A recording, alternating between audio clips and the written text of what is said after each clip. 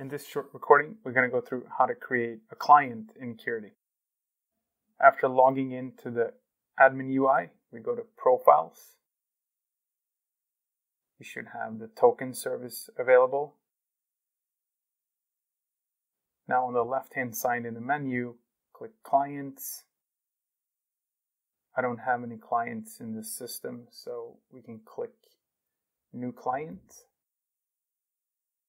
Give it a name. Click Create. We can choose what capabilities we want this client to have. I'm going to create a client with the code flow, but we could add additional capabilities to the same client as well. We click Next.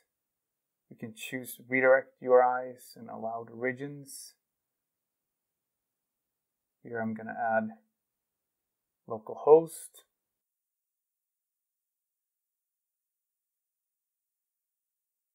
This button here would add the redirect URIs specifically for OAuth tools. And we can also, for example, add an allowed origin for OAuth tools, which would allow the client to be framed. You can click Next and choose an authentication method for the client itself. There's several options. I'm going to use a secret. You can generate a secret or type one in.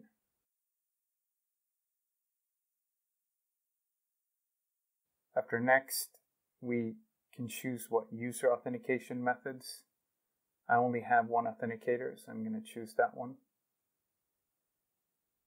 And now we're done. The client is actually configured. I will add one additional configuration here. I will allow the OpenID scope here to be requested for this client.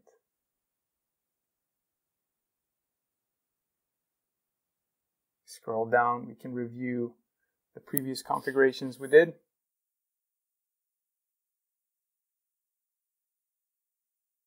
The authenticator, which could be changed, obviously. And then we can go to the Changes menu and commit these changes. We can give it a comment that we configured a client here.